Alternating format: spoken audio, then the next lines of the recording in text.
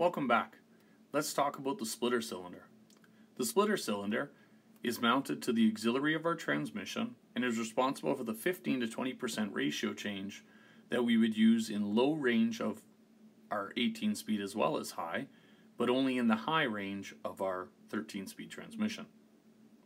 If we take a look at the module picture, we can see that we have ports on our splitter valve and our splitter or splitter cylinder, and our ports are going to be from the master control valve into this passage right here, and we're going to see another one come from our filter regulator, and this one's going to have constant supply right into this port here.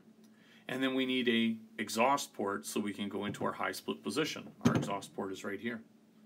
The splitter cylinder is a fairly simple cast assembly with a spool valve, as you can see in the diagram. The spool valve, and that's going to live right in here. Our default position of our splitter is going to be the low position, and the reason why it's going to be the low position is the filter regulated air is coming in here. It's unswitched by the operator. The operator has no control over this. It's going to come into this passage, into here, through this cast passage as well, and be able to get onto the annular surface area of our piston. It's also able to get in from our regulated port into the center housing hole, and that's going to act on the major surface area.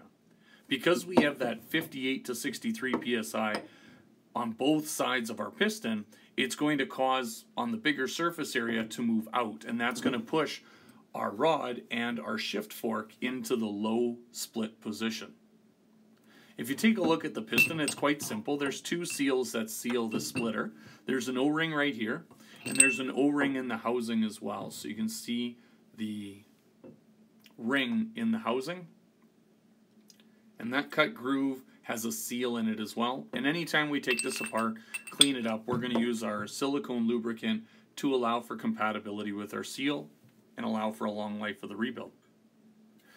So in our modes, we know that our low position is going to be our default because air is coming in our regulated port, coming down through this port into our housing onto the annular surface area, as well as through the same housing into the major surface area, and the large surface area is going to win.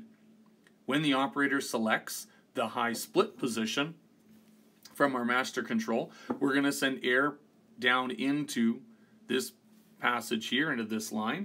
That line, as you can see from the diagram, is going to act on the large surface area of the spool valve that's in here, pushing that down. When it pushes it down, the air that's in this housing acting on the large surface area is going to be able to come through this passage in the cast and come out the exhaust port. When it comes out the exhaust port, the only pressure left is the pressure that's acting on the annular surface area, and that's going to retract the rod, and it's going to retract the fork in the auxiliary and move us into our high split position.